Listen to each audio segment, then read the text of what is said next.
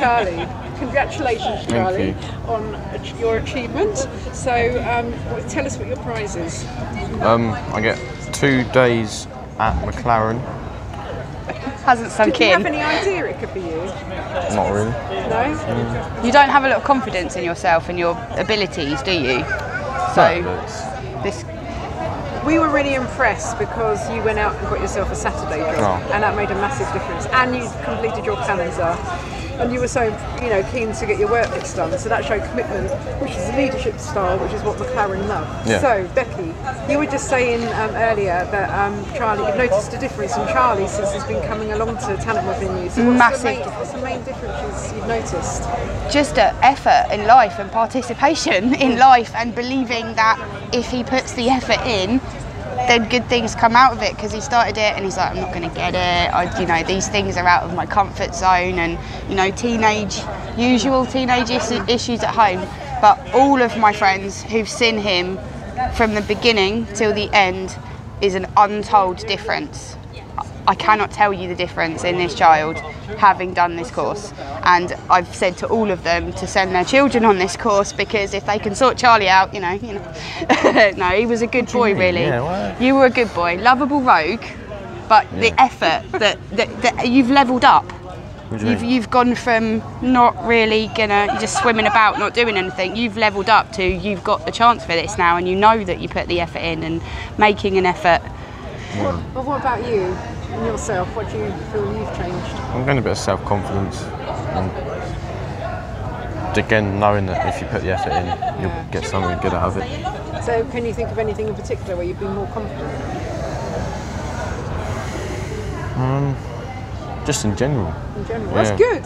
Walking into your job, because the Charlie before you'd done this course would have been like, I can't do it, and you just walk in there. And I see him now, he's one of the lads in the garage with his uniform and getting on with it and learning and enjoying it. And I think you've realised now that you can do a job that you're going to enjoy. You're not going to hate going to work every day, because you can get paid for something you love because you've put the work in. So, well done, mate. Well done, you. And so if there's other people out there, your age, 13 to 16, what would you say to them? Do you think they should join up? Yeah, I think they should. Yeah? Any messages for them? Not off the top of my head. No.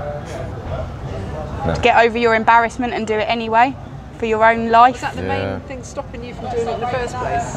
Yeah.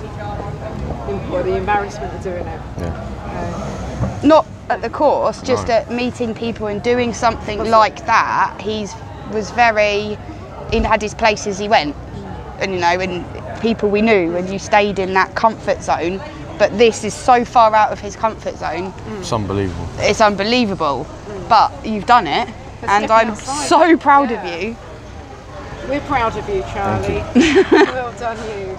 So it's October, yeah? Yeah. Toby, have you got anything to add?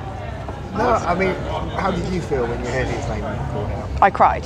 A good cry. I did. I have to say, I was wishing and hoping and praying that it was going to be him, because I know what it means to him. Like, he's not got many words, and he'll be shy and look at the floor, but this is a lottery win to Charlie. Like, it really is.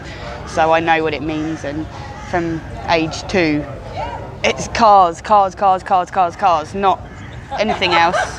You've got like a 90% of his brain is cars, and knowledge, and he knows what he's talking about.